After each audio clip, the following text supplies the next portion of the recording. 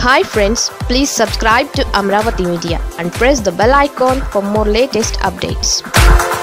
టీడీపీకి 2 షాక్లు, వైసీపీలోకి 2 కీలక నేతలు జంప్. ఏపీలో స్థానిక సంస్థల ఎన్నికల నేపథ్యంలో వరుస షాకులతో విలవిల్లాడుతోన్న విపక్ష టీడీపీకి మరో అదిరిపోయే 2 షాకులు తగిలాయి. ఆ పార్టీకి చెందిన 2 మాజీ ఎమ్మెల్యేలు వైసీపీ కండువా కప్పుకున్నారు.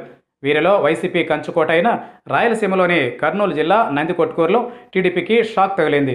నందికొట్కూరు మాజీ ఎమ్మెల్యే ఐజయ్య వైసీపీలో చేరారు.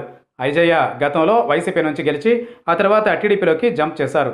ఇప్పుడు ఆ పార్టీలో లైఫ్ లేకపోవడంతో తిరిగి వైసీపీ గూటికి చేరిపోయారు. YCP Rayalaseema regional coordinator Vemireddy Prabhakar Reddy, మంత్రి అనిల్ కుమార్ యాదవ్, నందికొట్కూరు వైసీపీ ఇన్ఛార్జ్ బైరెడ్డి సిద్ధార్థరెడ్డి సమక్షంలో ఆయన వైసీపీ కండువా కప్పుకున్నారు.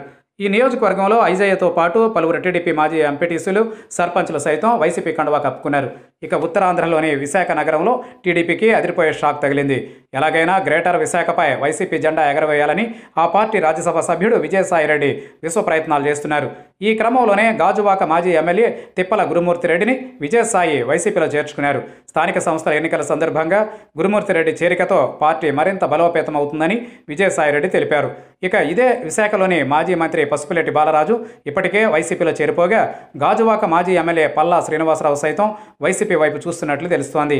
ఏది ఏమైనా ఈ జోరు చూస్తుంటే ఏపీలోని చాలా నియోజకవర్గాల్లో టీడీపీ పూర్తిగా కనుమరుగయ్యే పరిస్థితులు కనిపిస్తున్నాయి. అసలు టీడీపీకి కేడర్ అయినా మిగులుతుందా, లేదా వాళ్ళు కూడా జారిపోతారా అన్న ఆందోళనలు వ్యక్తమవుతున్నాయి.